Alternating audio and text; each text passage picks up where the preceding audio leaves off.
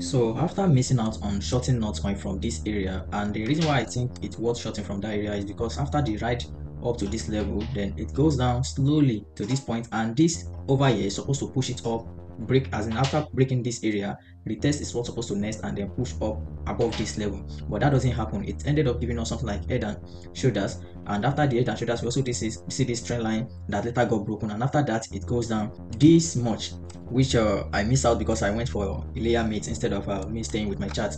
But then, you know what they say, opportunity comes but once. But when it comes to the market, it comes multiple times, but it might not be in the same value or the same area or whatever it is. So it will come in another version. And what I'm saying currently is that after this drop, I expect it to go up to this level, but that doesn't happen. So I expect it to also go to this, either retest this area too, but that also doesn't happen. Then we see the market play along in this channel and later break it down, even break this also, break this our horizontal ray also down as well. And what I'm expecting now is that I expect not going to retest that and then push down to this level, and if the market supports it more, it will get to this level, probably play around here, then push down to that level. So that is what I'm expecting in the Notcoin market. And also don't forget that people that locked their Notcoin, they got more reward, and they are probably going to expect to gain more because of the time that they lock it for. So they expect to get more more in terms of price, but markets always have a way of balancing things. So instead of them getting both, to gain in both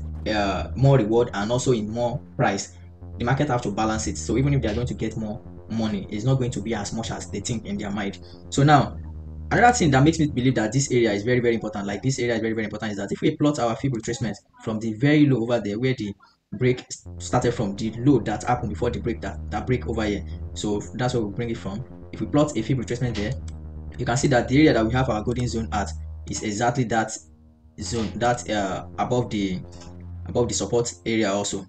And for that, we are expecting that the market get down to 0.01. So the Notcoin is going to 0.01. So that's it basically. And if anything happened that it have to push back up, then it will be pushing back to retest this trend line. And that is something I don't think is going to happen, but nothing is impossible when it comes to the trading industry. So if that is not, you might probably test here, go back up to test here, then push down to this area, or probably just push straight downward like that. So that is another thing. So if I'm going to take this trade, what I'm going to do is that my first take profit is going to be on this area, somewhere close to this support level is where my first take profit is going to be, and my second take profit is going to be around there. So another thing I can do is that if I take the profit here, if I see a sign that is going and push back into this our resistance, because this is now a resistance now, because market have already break it down, then if the market later break it up, then I'm going to close the whole trade and find another entry somewhere around there, and then wait for it to push down more to this 71 percent fib level.